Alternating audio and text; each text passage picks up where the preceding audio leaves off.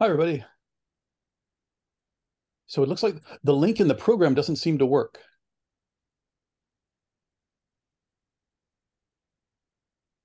Yeah, I'm going to send it to you right now, David. I think you're on. You might respond. Yeah, I wonder if there's a way to get the link out to the rest of the registrants.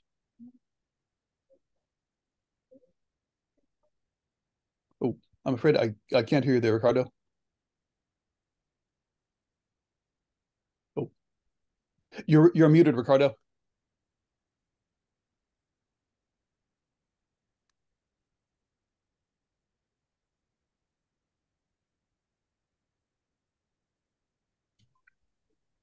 So I nobody heard anything I said. Well, I heard because I'm sitting next to you. Yeah, you did. I'll go back a little bit. Okay. Let's start over. I'll present briefly what CITRID is and within the university, what connections we've had with UC DRN so far. This slide's just to show some numbers. Main one, 45,000 students, undergrad and grad, 14 colleges, and it's one of the 2 top universities in Chile in terms of complex universities that do research, education, and outreach. CITRID is an official program created within the university.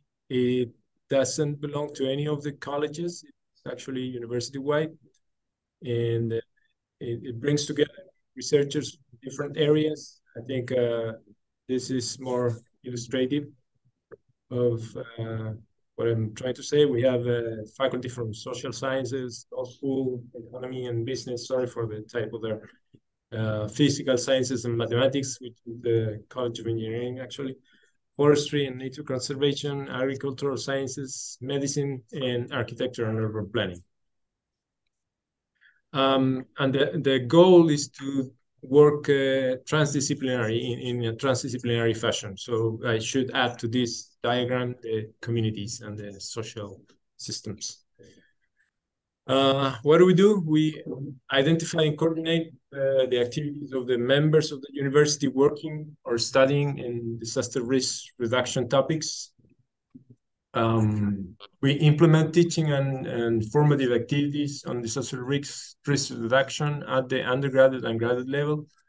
We do a lot of outreach activities. We have a massive online course, which I'll show in the next slide. And we have participation in different government working groups and organized seminars as well. And of course, we conduct research activities and coordinate researchers on diverse disciplines. These are some of the publications we have.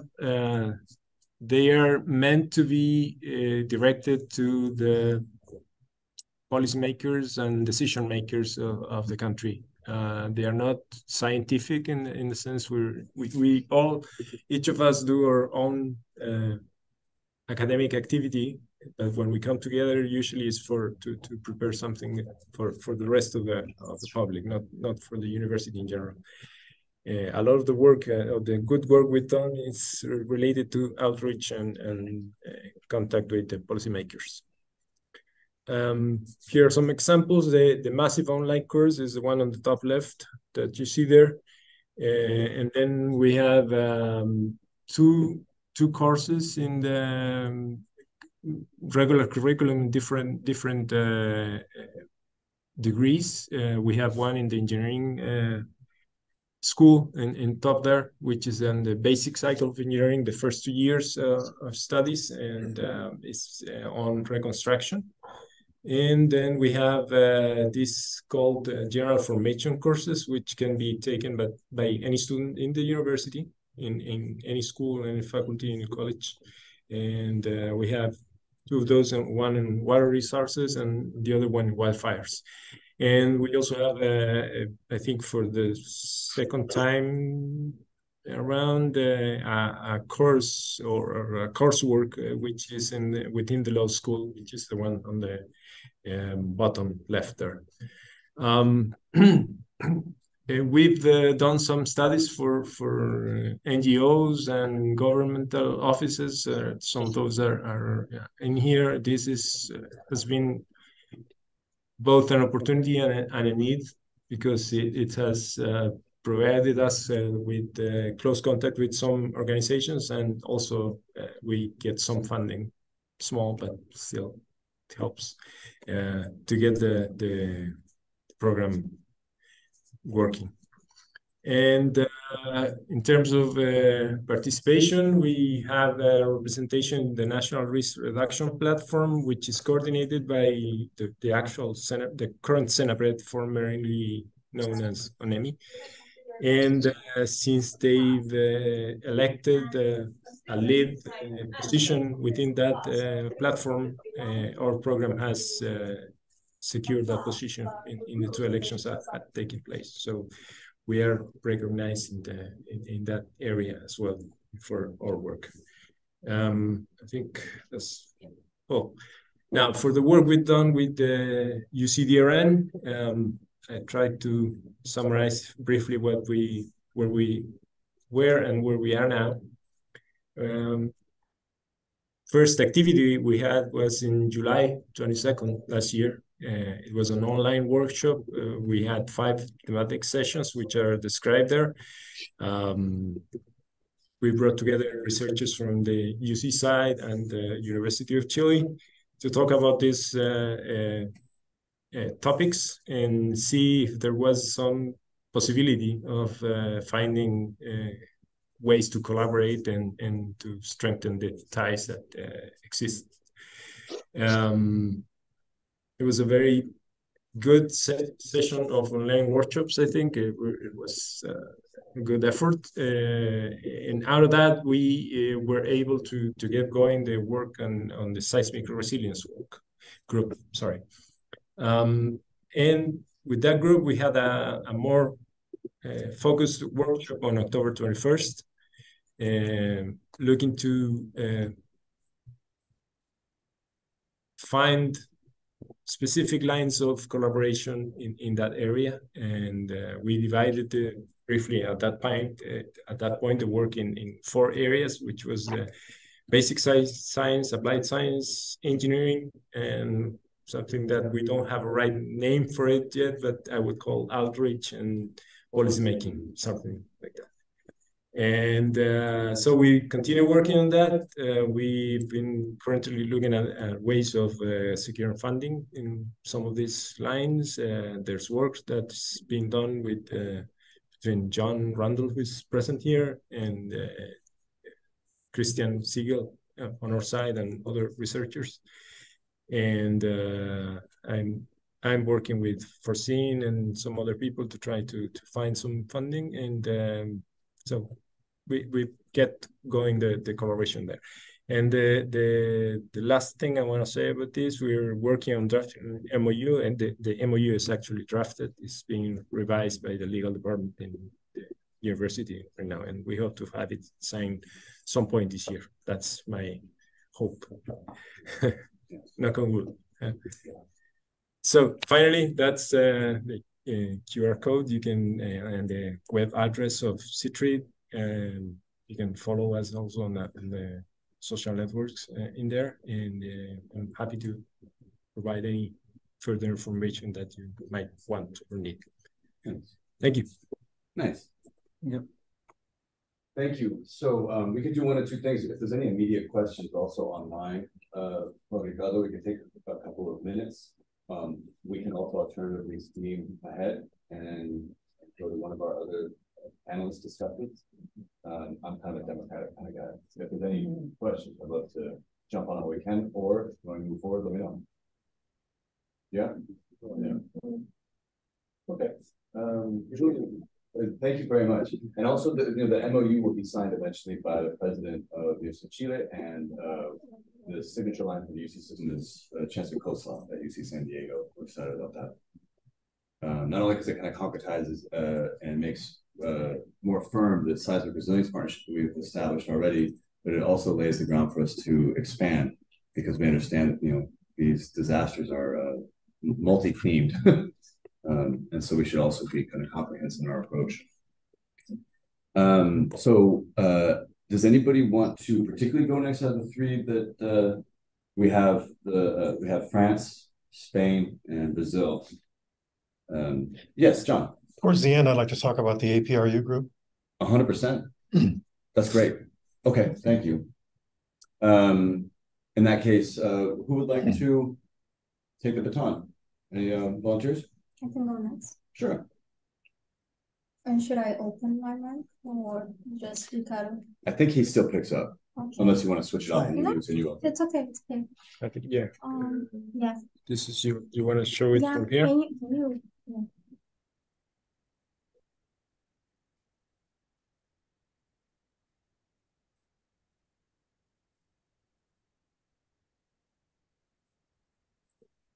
So, hello everyone. It's an honor to be here discussing a topic of such great importance to us, the whole society.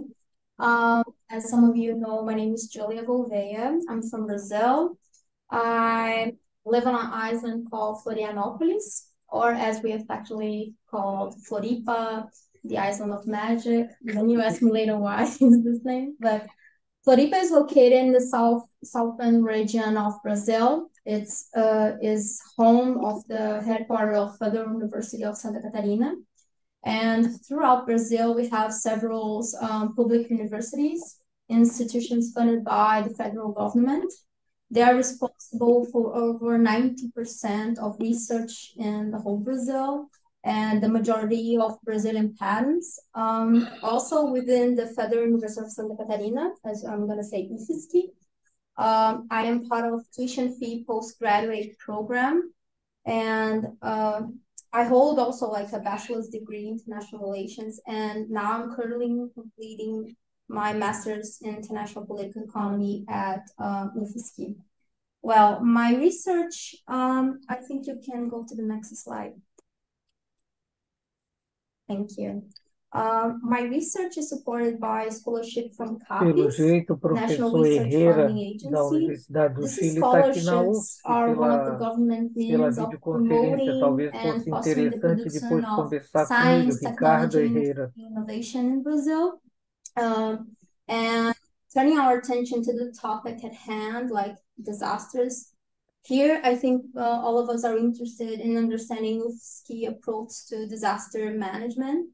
UFSC hosts centers that conduct research and spanning various aspects of disasters, such as Department of Geoscience, Oceanography, Center for Studies and Research in Engineering and Civil Defense, the Philosophy and Human Science Center. Esse é outro as well as link, é Social o primeiro Economic lá Center. com a Universidade da And I would like to Califórnia. highlight here the postgraduate program in natural disasters, which consolidates the scientific efforts affiliated with UFSC. Actually, one of the professors, Harrison Sim, is connected with us. Hi, Harrison. And going beyond research, UFSC extension activities also hold great significance. Brazilian public universities serve as essential hubs for the local community, disseminate the knowledge generated by the academia to society. This includes hospitals, museums, language courses, dance classes, and other impactful community initiatives. Last year, UFSC was scheduled to host the Understanding Risk Global Forum. It was the occasion that I met Nico and also Chris Chase down. However, we experienced an unusually intense rainy season, resulting in UFSC being completely flooded due to the high volume of precipitation, and consequently, the planned event sanctions were canceled based on civil defense alerts.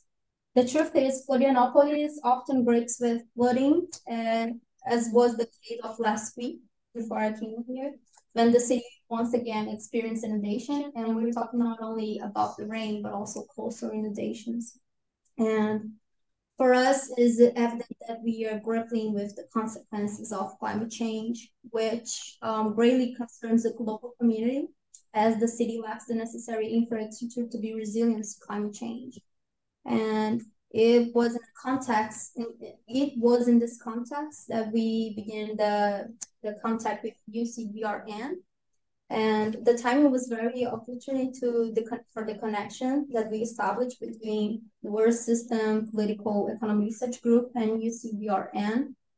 And you can move forward. Thank you. Our partnership began with the planning of a major event that could explore the theme of disaster in a systemic scope. We are organizing the conference Global Disaster and World Society, scheduled for March 2024. The conference will bring together scholars, activists, politicians, and also representatives from the public sector to share ideas and also analysis on the current climate crisis from a historical world perspective. We will also discuss strategies for global and local mitigation and adaptation to natural and anthropogenic disasters.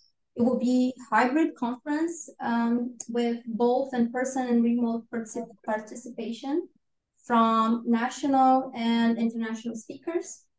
This in-person segment of the conference will take place at UFSC at Florianopolis.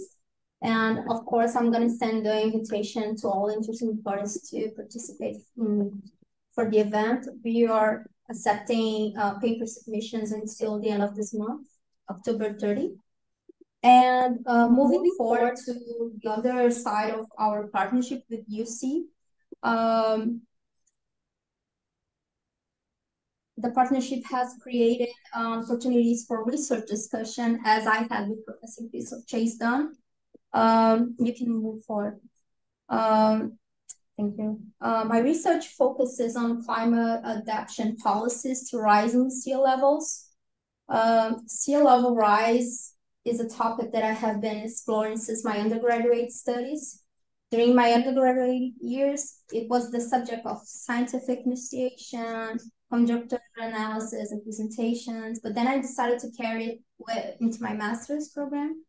And then I began by comparing adaptations measure of China and Brazil. But then after hearing the advices from my mentor, Pedro, and also hearing by local merchants, residents of coastal area, and the other participants of the academic community about the impact of rising sea levels in Florianopolis, I realized would make much more sense to research on a local scale.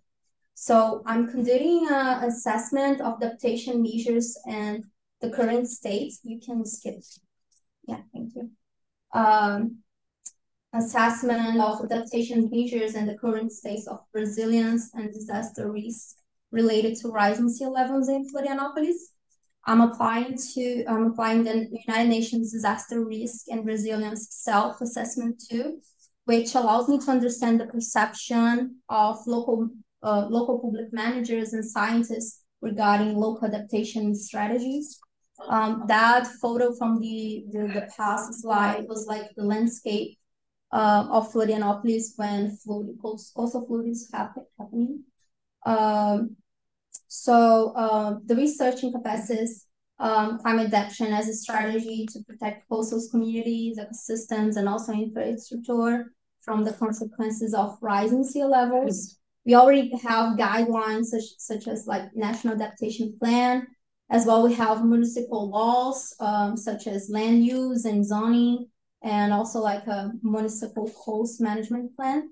But however, it is observed that municipality is not actively responding to this challenge, prompting us to question why it is not succeeding.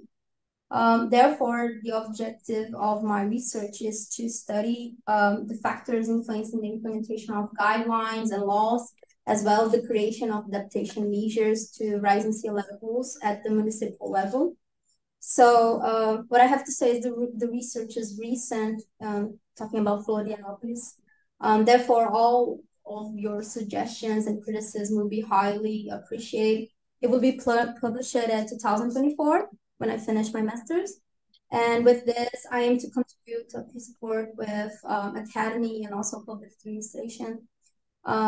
Also, I have to highlight that scientific community needs to have a greater role in this matters in Brazil.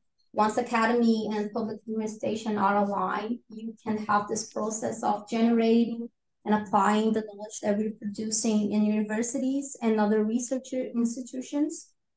And just to conclude, you can skip next. I make myself available to engage with everyone who wishes to learn more about the topic or discuss, as well as about the conference we are organizing to share on more information. So that's it. Can I say something? Please. Some of you may know I'm a consultant to Venice, Italy. I'm sure you're being heard by the Zoom meeting. The mic is open. So. Okay. I'm a consultant to Venice, Italy, and we have a bit of a problem. And there's a NOVA presentation called Saving Venice. You should see it because sea rises usually mean you're losing flora and fauna at the same time. So we're going to be pumping water back into Venice. We pulled the ships out. We put in a barrier and we're pumping water out. That may give us 50 more years if we're lucky. But this might be a strategy you look at because it's good in your research to have comparative strategies that people are looking at to combat these things. And you can go online and see a lot of my publications. Nice. May I chip in? Yes. The thing is that I don't think that Venice is that much as a good example for the problems of coastal resilience due to climate change or the pressing concerns that are common in other parts of the world, because Venice is a very particular case. Yes, it is. Of subsidence. Yes, it's subsidence. No. Yeah, more than the sea coming in. It's subsidence. But you can learn something about how people attack such a problem. Yes. I'm not saying the problem's the same, but you have to deal with what causing it. Yes. Not try to restrict it. And I did New Orleans, you know. and change the flow of the water rather than build the levees. And that brings me also to another question that I wanted to address to Julia, because Julia, you have you are working on an aspect of climate resilience, which is the work from the policy point of view. And from the policy point of view, I have the impression that policymakers are strongly pressed by public opinion to act. Yeah. And they are pressed to act without yet having the tools that as a scientist ought to be giving them. What's your view on that? Yeah, that's one of the things that I notice. It's like good managers in Brazil, sometimes they are pressed by, not only national efforts, but also like from, Paris Agreement and all of this international efforts to apply these guidelines in international negotiations and other plans, but they don't have the necessary infrastructure to put that. Like an infrastructure you can count on, like knowledge, technical capabilities to put that, money. And when you talk about like smaller cities than Florianopolis, are gonna struggle with financial rent, and also with technical managers that could help in this. Florianopolis has the benefit that they are in the same place as a federal university, so could be better the connection between academy and public management, but it doesn't happen that often, and it depends also about not only depends of like academy, but the interest of public management to do that connection. And it happens like other cities that are smaller than Floripa ask for assistance of like PPGDN, such as the postgraduate program that we have in natural disasters. But Floripa doesn't have this access or don't try to make this connection. And sometimes we're putting interventions without this connection with academy, requesting this consistency. So it also not only depends about the financial grant and the infrastructure, but also the interest of the city to build this this structure to improve. Like something that I noticed in Floripa is a particular office to treat the things about climate change.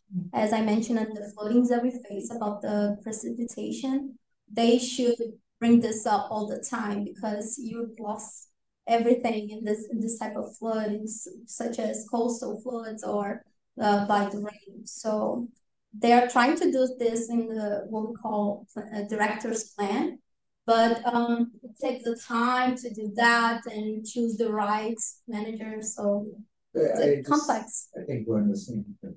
Sometimes you make a bigger problem trying to solve the problem. Yeah. Because if you try to keep the water out, you'll fail. Yeah. You have to find another way to mitigate using natural systems or change the flow. But barriers, believe me, in Australia, we are using barriers and they last about 5 years. And then the sea creeps in, there's a barrier, Goes under. goes under. Yeah. I want to, in the interest of time, but also it's a great conversation, I want to segue, and this time I'm going to tap on Pedro, because I don't think you realize that this is exactly a nice through line to the kind of work and research that you've done, but also it'd be interesting to hear about the broader picture of coastal resilience in Barcelona and Catalonia. Okay. So you want me to go on with my presentation? Please do. All right. Thank you. If I may, I will connect my mic and my audio. Give me a second. John, I think that you're unmuted. Didn't think so, but No, I'm going to present. So because I have quite a few slides in order to share. Where's the share feature here? No, actually, it was quite evident. Yeah. I've done the same thing. Okay, so.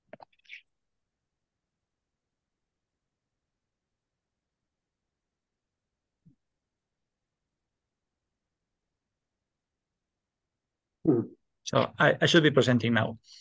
I want to talk to you about the initiative of both the Catalan government and CINME to develop a portal for land management and sustainable ecosystems management based on knowledge. And the key word here is knowledge. During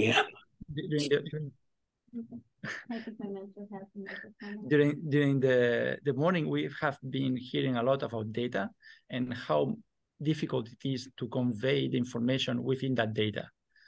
And the key is through knowledge. Knowledge is the way to condensate information, but it is difficult to build upon knowledge, and that's the goal of the Pixel initiative. By the way, Pixel is an excellent example of an administration and research collaboration for the development of science. In the Pixel project, we have been about some 60 people cooperating in one single project, half of which were from the government, were technical government officials, and half of which were researchers. And they were working hand in hand in each topic to try to devise how the solution had to be designed so that it would work for the government. The government officials' involvement in the project has been crucial, and I want to emphasize that. So to bring a little bit of context, this problem, and Julia mentioned before, the thing about climate change is that the Paris Agreement or the other agreements that have happened at the international level have learned or have stemmed from the work on the International Climate Change Panel. That International Panel for Climate Change has done a lot of work. But as you said, there are much work yet to do to provide solutions, because the International Panel for Climate Change is not providing solutions, it's providing the forecast of what is going to happen. But we need to also provide solutions to the policymakers. And at the international level, there's a lot of conscience about that. So in face of uncertainty, we need to ask the right questions about how do we address the problems. And it's multifaceted, it's polyedric, the problem. And we have to take that polyedrical approach to every problem. And in general, we will not have a method that works for everything. We'll have to develop specific methods for every problem, because there's not a one solution fits all. In addition, we have different menaces or different hazards that are going to menace our environment. They are the disruptive nature and of gradual nature. Climate change in general is of gradual nature. The rise of sea level is gradual, but it brings along with disruptive events that are extreme or unleash extreme forces that we also have to take into account. But not just from climate change. There are other extreme events that doesn't need to be related to climate change. Like, for example, the pollution is not related to climate change. If you have a dam break that is polluted, that is producing an extreme pollution event all of a sudden, or if we sink an oil tanker that is producing an extreme pollution all of a sudden, and that's not related to climate change. But it's man-made, and we have to deal with it as well. And there are, in our view, 7 questions that address how do we create and use the knowledge for the public policy making. There is the diagnostic phase, which answers the questions of what is happening, what has been happening, and finally, why does it happen, if we ever are able to answer that last question. And that's only the diagnostic phase. Then we have the prognostic phase, which is the what if and what will happen. So if we understand why does it happen, then we can make a model and make predictions on what if and what will happen. But then comes the decision phase, which is what can be done, what will we do, and how can citizens be involved in those decisions? Those are very pressing questions. And we many times want to go to the end and involve the citizens in participating in the decisions without going through all the process and understanding and having a model, validated models that can support those decisions. So the concept of the portal that the Generalitat de Catalunya and CINME are spearheading in collaboration with many other centers in Catalonia, I must say that, is a model that later on we have validated that is the right one. And I'm going to say why. We have 3 main pillars of the platform. We have a pillar which is what we call the dashboard, and that has the tools so that policymakers can query the databases, can query the model results and the model themselves to provide them the data or the information rather than the data in the way they need it to be presented so that they can understand it. That's what we call the dashboard, or the access portal to the platform. Then we have another pillar, which is the database. In our case, it's a GIS-based database, which contains all the layers of the registry of reality, but also contains the layers of the parallel realities we can model. And then we have the 3rd pillar, which is the models, where we can model the reality. And we can have models based on science. We can have models based on neural networks or machine learning. We can have all kinds of models. And I'm not going to extend on that. The 3 pillars system that I mentioned here constitute just one vertex of the triangle that we want to build. And it's a triangle that involves society and involves technology.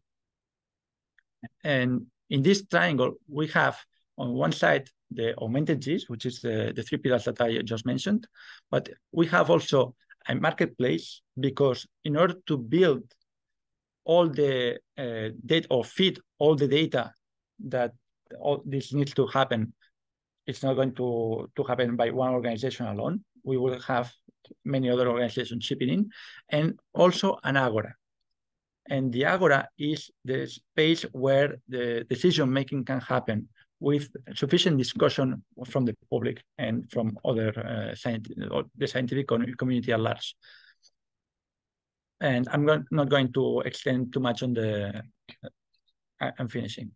I'm not going to extend much on the examples of what we have done. In the presentation will be posted: seismic risk, flooding risks, coastal evolution, occupational patterns of the space and urban planning, sea level changes, tropospheric ozone, air quality, and short-term forecast at city level at very high resolution, at street level resolution, and also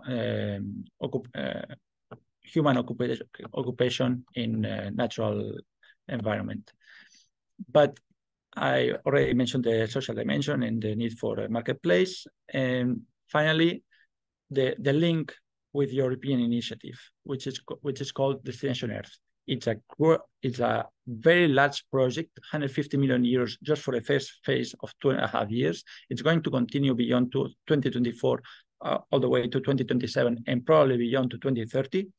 And it's spearheaded by the European Commission, and it has exactly the same structure as we are having in Pixel, and we are involved in that. And I think it would be wise to try to have bridges between what's developing the European Union on Destination Earth. It's a very interesting project, and I think it's headed in the right direction with whatever initiatives are happening at the other side of the Atlantic Ocean. And with that, I'm finished. Thank you.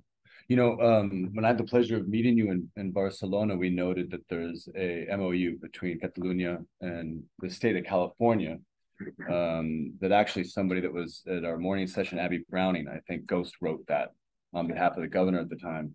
And we look forward to branching out into a disaster resilience framework that is housed within that MOU.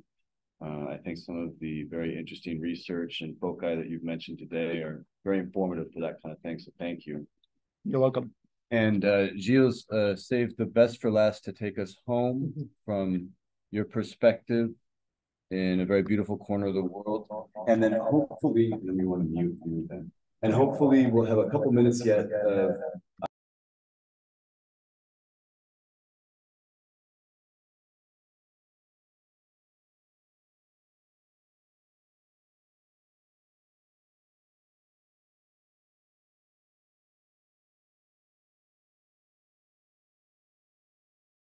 Okay.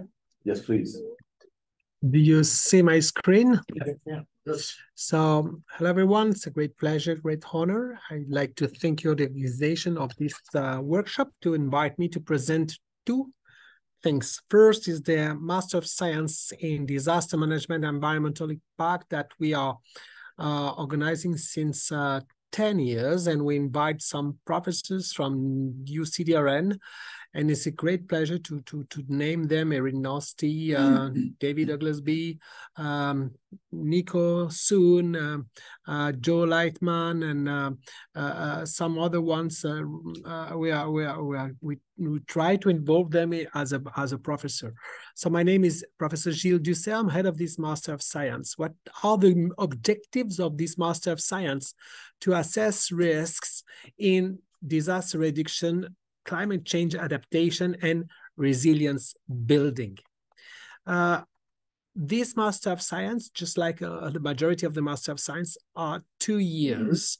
It is a 2 years program entirely taught in English that contains all the lectures for group projects for a little amount of students, less than 10 students per year.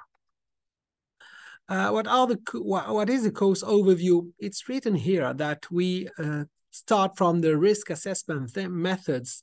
We are going to ICT. We pass from emergency medicine, and also we include the oil and gas management, and we finish by an internship of 6 months for the application of what the student they learned. At the end, the course outcomes are included here. The students are able to address the different type of risks and their potential consequences. They also address the technical and human and organizational vulnerabilities in order to cover the human perception that influences the risk assessment. Overall, this is the main presentation of my first part of my presentation in order to save time, Nico. I try to do my best. This is a 2 years program, and yes, we are trying to include more and more people in this network, and we are, I think, comparable with some other initiatives to build a network of competencies and skills in disaster resilience. Last but not least, I want to present 3 initiatives of some students that are collaborating on disaster management with us. I want to discuss of one initiative that I supervise is to deal with how to predict the emergence of malaria via geographical information system. The use case is in Nigeria. As you might know, globally over 100 countries are affected by malaria. It's more or less half of the people in the world that is affected by malaria. What are the main objectives? How to address a spatial distribution, how to evaluate the transmission dynamics, how to evaluate and improve the control mechanism of this disease. In other words, at the end, how to develop a spatial temporal analysis in order to analyze and predict the malaria incidence, in order to evaluate the changes in malaria endemicity.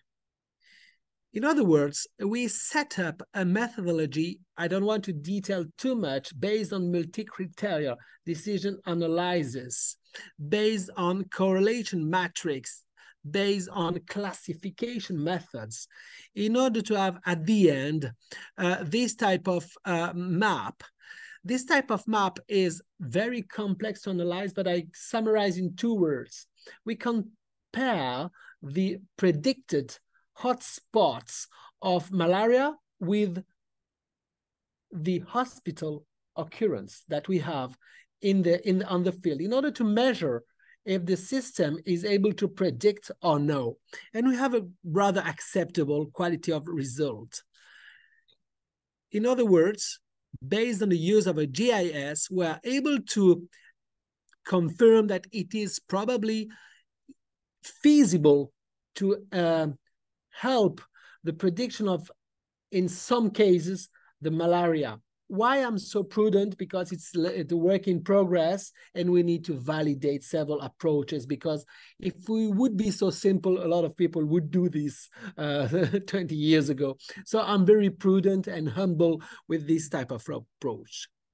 Secondly, that is also something that we target, is to answer the following question: how to simulate, how to train hospital dispatch with ambulance simulation, how to improve the collaboration between mobile field hospital and regional hospital. The use case is also in Africa. In other words, we are conceptualizing a scenario that there are some regional hospital elsewhere in the world. There are also a regional hospital and mobile field hospital that are collaborating. So we model this system into different type of subsystem with agent-based modeling, ABMS, sorry. So with some digital twin approach, we are able to conceptualize and to achieve an agent-based modeling system via the use of serious game. At the end, we achieve to a system that is able to predict the number of simulation we can have in order to train the stakeholders. As a conclusion for this second work, we focus on ambulance dispatch as I mentioned. We set up a methodology based on conceptualization of the different type of functions in order to model and simulate the disaster response mainly in the Africa use case. Last but not least, we all know that an hospital is an area where there are a lot of vulnerabilities. We all know the organizational vulnerabilities, but we are trying to assess the cybersecurity. As a fireman officer, I've been involved in several emergencies elsewhere in the world, including in Africa. May I say that a mobile field hospital is an area where we don't care about cybersecurity. We are doing the work, we are trying to save some people, and we don't care about the dark people. However, nowadays, this type of sentence is too old-fashioned. Right now, we have to take care about cyber resilience and cyber attacks, because the mobile field hospital is also very vulnerable of these type of cyber attacks. So at the end, may I say that the only few databases on cyber attacks, what were the scenarios, what were the mitigation actions, what were the actions took by the people inside an hospital in order to recover, in order to mitigate, in order to come back to normal situation. There are only 2 databases that are available in order to have some lessons learned. So the goal of the third and last work that I want to present to you is to answer to the key question: how to infer some AI models and machine learning tools in order to infer some outcomes on the study of those 2 databases.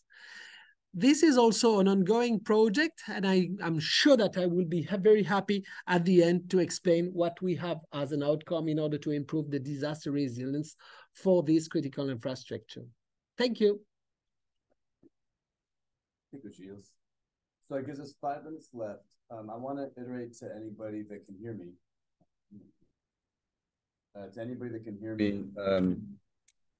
That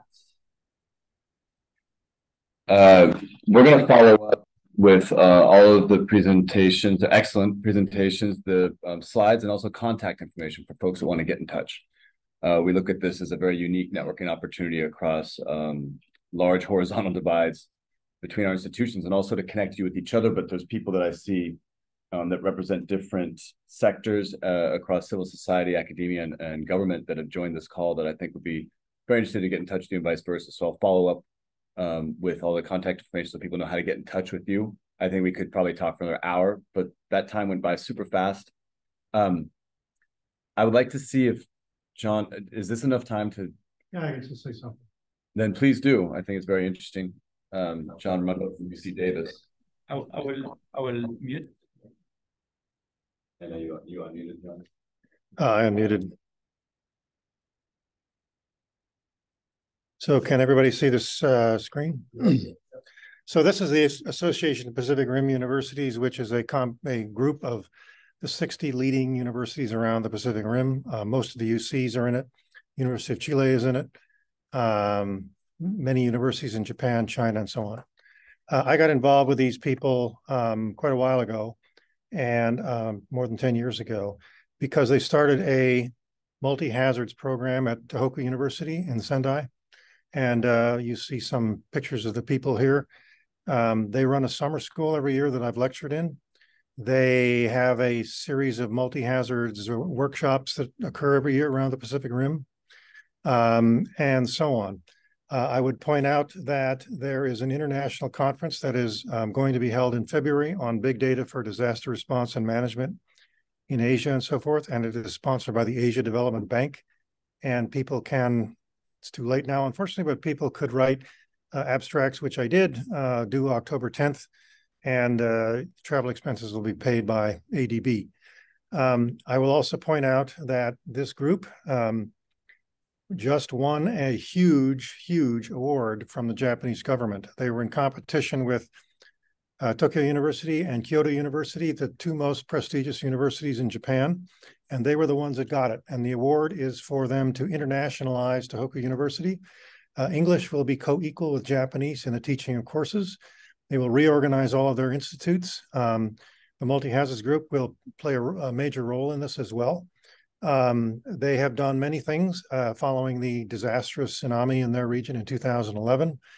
And it's a fantastic group to be involved with. They also run the World BOSAI Forum, which occurred last March and will occur 2 years later. So every 2 years, they'll have this World BOSAI Forum, which is part of the Davos conferences on disasters. And Yuichi Ono, who is the founder of that, is talking about having a World BOSAI Forum mini meeting here in California, perhaps in cooperation with DRN next summer.